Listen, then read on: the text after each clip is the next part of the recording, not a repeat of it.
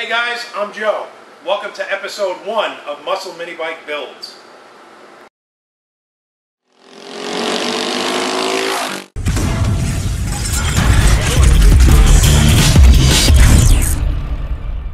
So this is what we're going to start with. We're going to start with a Tillotson 212 right here. We're going to do a bunch of changes to it. Okay, this is the Hemi version of the 212. And what we're going to do is we're going to take this motor completely apart down to nothing. We got a cam, we got a complete new valve train, we got a new head. We're also going to convert it from a Hemi head to a conventional head. Lightened flywheel, all aluminum. 24mm Flatslide carburetor. Gage roller rockers, Chromoly push rods. Billet lifters. The new Fire 265 dyno cam, and a bunch of other little things. We have a new head for it as well. It was just milled 65 thousandths, and we're going to do a little bit of porting on that head as well. And let's get this thing going from here, and we'll show you what parts we have.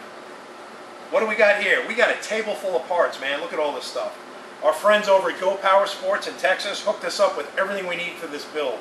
And you know what? We're going to call this the Hot Tilly, because it's going to be a hot running Tillotson, little street motor for your mini bike, your go-kart. But let me show you what we got here to start with, okay? We got a brand new aluminum catch can. I got all brand new hardware, head studs, side cover studs, valve cover studs, all new header bolts. I got offset keyways for the flywheel. Now I got a couple different ones here because we're going to run a Slipstream aluminum flywheel which has 34 degrees of advance in it. And I want to play with some of the advance and bump it up a little bit, so we'll test it with a couple of different keyways. Gage Black Venom 1.3 roller rockers. Look at these things, man. Aren't these things a piece of art? These are just like a piece of art. I run these on a couple of my motors. I love them. Okay. Valve cover spacer, so we can run a stock valve cover on it. Kind of keep all the little hot rod stuff hidden inside. Nobody knows what's going on.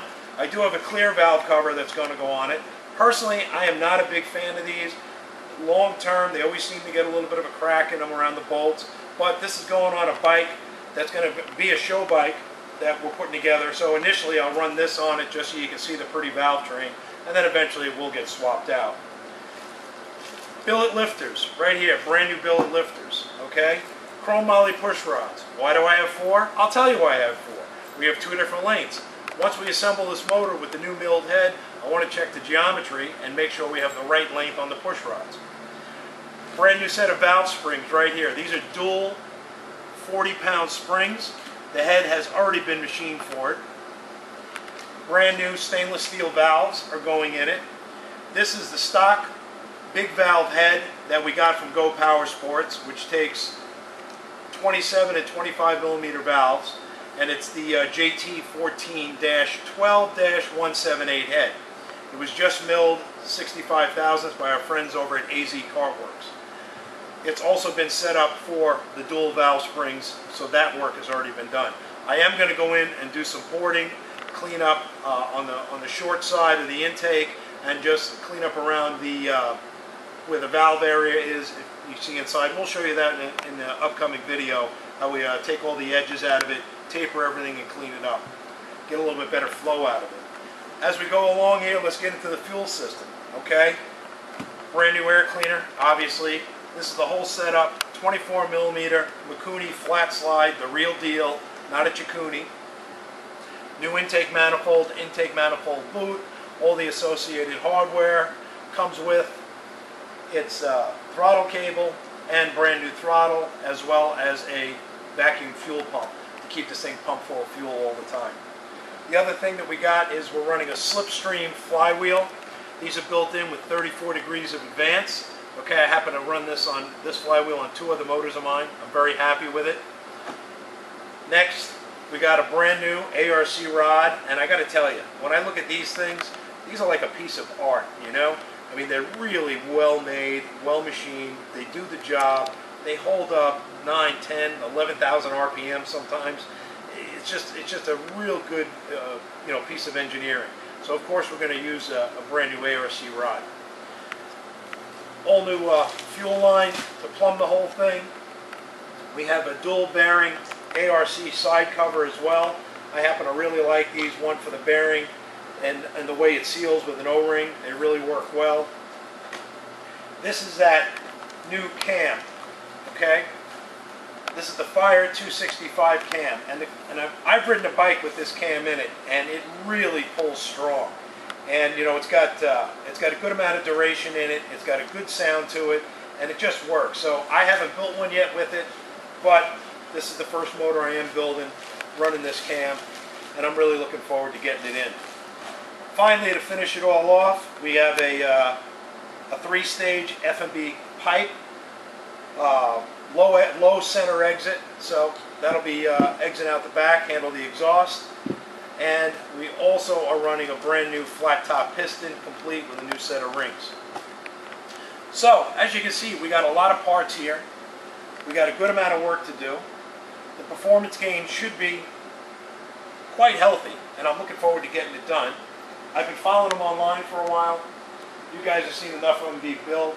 You've seen them on the Muscle Minibikes page. Some guys have done them. It's just a good little motor. And converting them from the Hemi to the non-Hemi, I'm looking forward to getting that done.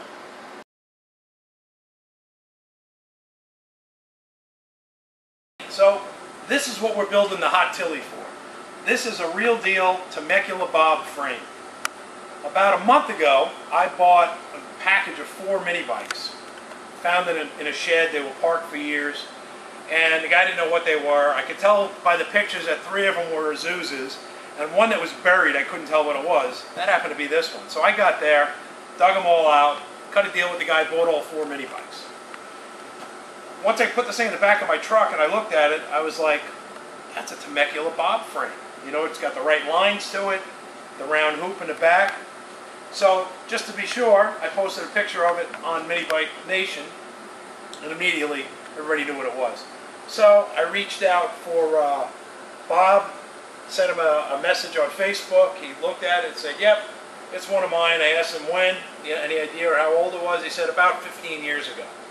So, that got me to thinking. You got Joe's Minibike reunion coming up here in, a couple, 6-7 weeks, maybe 7 weeks.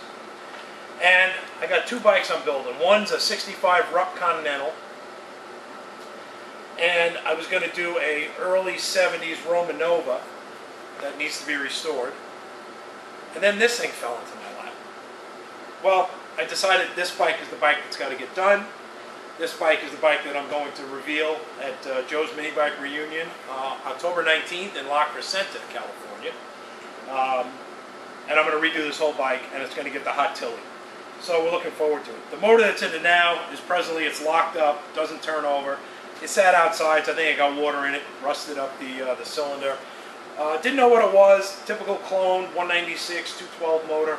It says JD on the valve cover. Come to find out, it's actually a John Deere branded 196 clone. So I'm going to hang on to it, take it apart, see what the inside of the motor looks like. Maybe I can save it, maybe not, who knows. But at least I'll keep it. The bike itself, I am probably going to change the front forks, don't know yet. If not, I'll send them out and get them re-chromed. But I may change them and put a suspension front end on it.